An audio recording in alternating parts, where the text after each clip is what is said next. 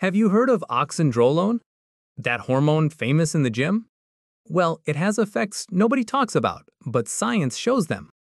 Oxandrolone is a synthetic anabolic steroid derived from testosterone.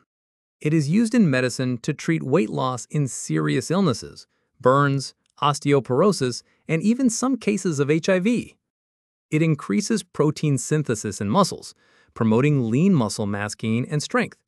But look, the side effects go far beyond the acne and hair loss everyone talks about. There are serious and silent issues. It can raise liver enzymes like AST and ALT, a sign of liver toxicity. Changes in cholesterol, HDL, the good cholesterol drops, and LDL, the bad cholesterol rises. And in women, it can cause irreversible deepening of the voice, clitoromegaly, and even reduced libido. In men, testicular atrophy and even infertility. All of this is described in medical and pharmaceutical literature. It's not an internet myth, it's science. So before using it on your own, remember, the price can be high. Always consult a doctor.